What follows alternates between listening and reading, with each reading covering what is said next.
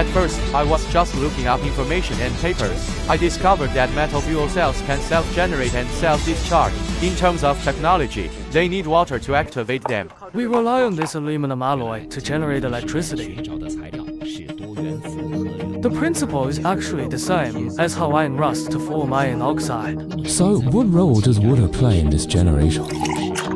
It absorbs oxygen from the air and converts it into hydroxide ions. Now I am going to add this water into the box, then insert this plate.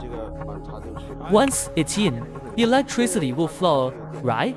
Yes, exactly. The generator acts like a high-capacity self, generating power by water serves as a medium inside.